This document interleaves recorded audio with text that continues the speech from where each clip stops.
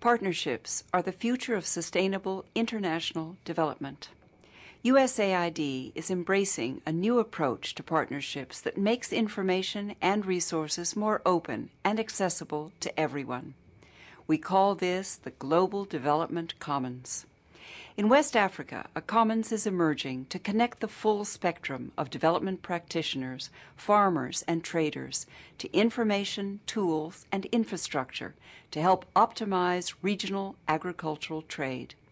The following video shows 3 examples of innovative and collaborative efforts in West Africa to highlight the potential of a commons to build agricultural capacity. For example, you will see how a forward-looking company called TradeNet.biz connects West African farmers and traders to market price information through mobile phones and online social networking. By enabling people to share information, make better informed decisions in real time, and trade goods and services more efficiently, a commons can extend the promise of improved food security to a region where millions of people face malnutrition.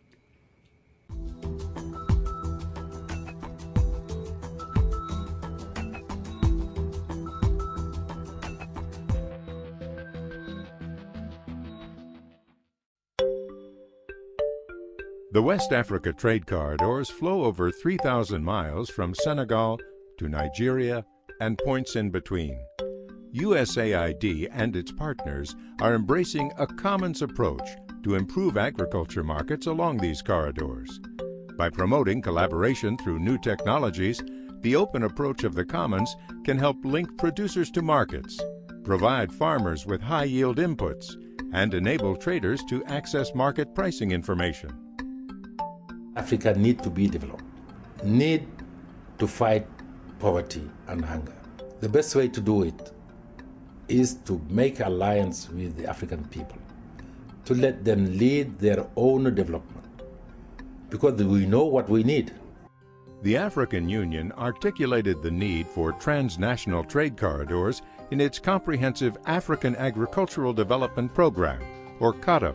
CAADP as a whole is a real framework to develop agriculture.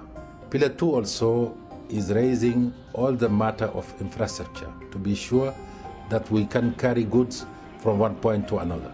Responding to this need, USAID and partners are connecting agricultural producers to markets, helping to improve food security in the region.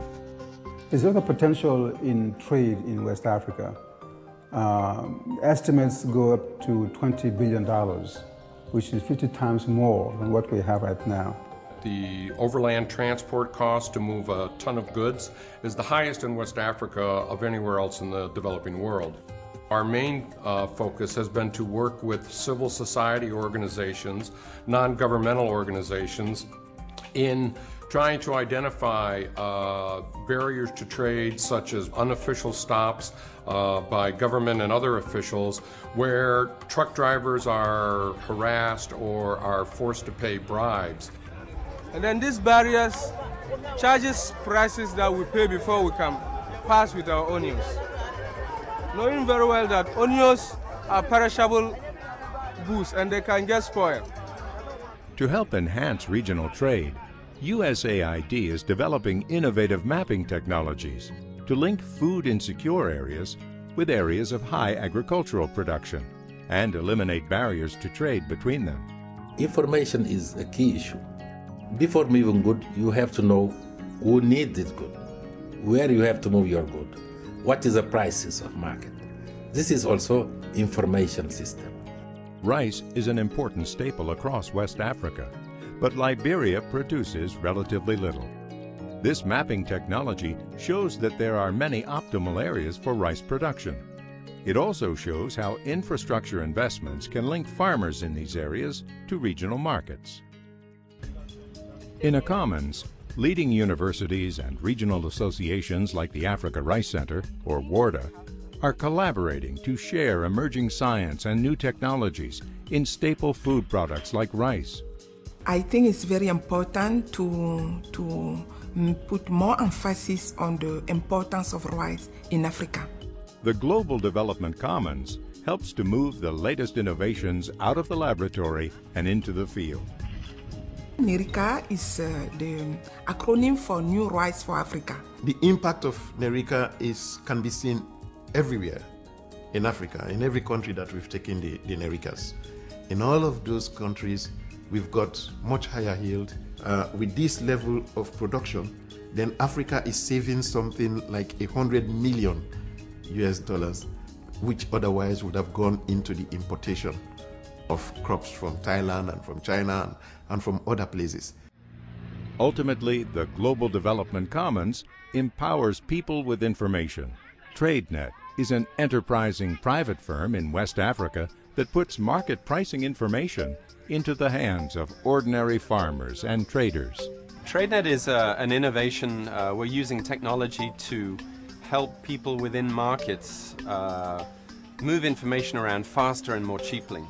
It's particularly important in rural areas because often you'll find producers are at quite some disadvantage in terms of selecting a price or knowing what kind of price to set for their product. A farmer on his farm harvests, let's say, 500 kilograms of maize and wishes to find prospects.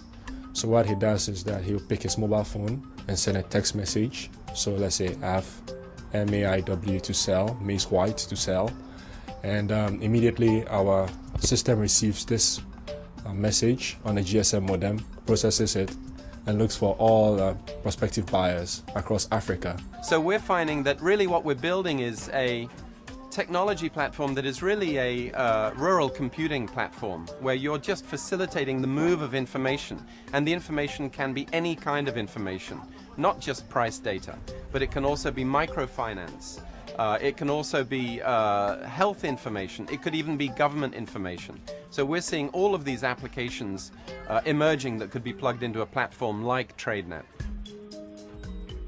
The challenges of long-term food security require an innovative approach. The Global Development Commons empowers people to find solutions and prosper in the global marketplace.